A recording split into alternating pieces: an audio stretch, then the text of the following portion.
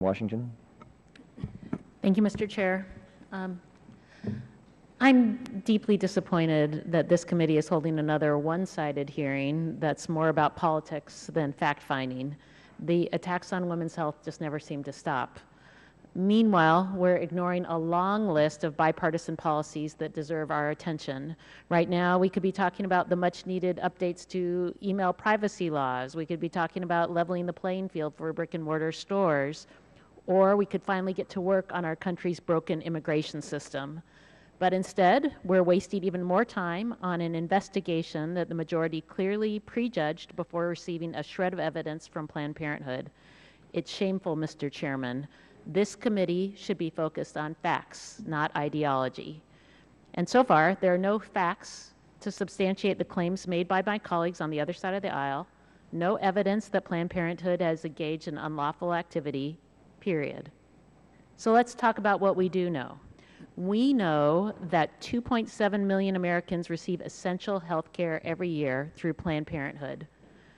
78% of Planned Parenthood patients are low income, with incomes at or below 150% of the federal poverty level. In my home state of Washington, Planned Parenthood annually provides more than 34,000 cancer screenings. And across the country, the services provided by Planned Parenthood help prevent more than 500,000 unintended pregnancies every year. That last number should give my colleagues pause. If we want to reduce the number of abortions provided in this country, attacking Planned Parenthood is certainly not the way to do it. But at this point, it's clear that this investigation isn't about gathering facts at all. It's just part of an extreme ideological agenda to defund Planned Parenthood and take away a woman's constitutional right to choose. Ms. Fredrickson, your testimony mentions that Planned Parenthood provides birth control and family planning counseling to 2.1 million patients each year. Could you speak about how women's access to birth control is related to their economic security? Absolutely. It's a vital part of women's economic security. Women being able to control when, whether they have children has been a critical part of them being able to enter not quite into equal status in the American economy, unfortunately, but they're on their way. Women are doing better. Women are able to provide better for their families by ensuring that they have the families that they can at the time when they want to have families, or not to have children when they don't want to have children. And what would be the impact on women if access to birth control through Planned Parenthood would be restricted? Well, there would be many more unintended pregnancies, and ultimately there would be many more abortions.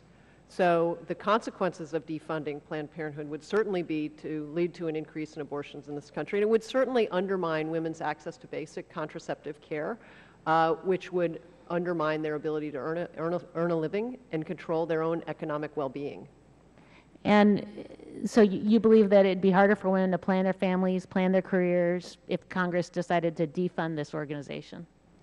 It's been a vital part of women being able to have independence, to be able to exercise, to determine their own fertility, to determine when and whether they have children. It allows them to enter into the workforce. It enables them to take care of the children that they have.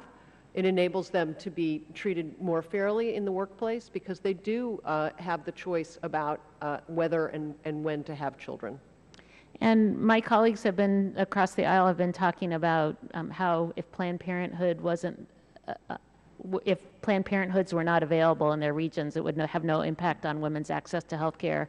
Again, I ask you, what would be the impact on women throughout our country if Planned Parenthood was not available for health care? Well, I think the fact that already when we've discussed how 1 in 5 American women, that's 20% of American women in their lifetime will use Planned Parenthood services. That's an enormously large number, and 2.7 million people per year use Planned Parenthood services. The loss of those, the ability to use a Planned Parenthood health center would be enormous.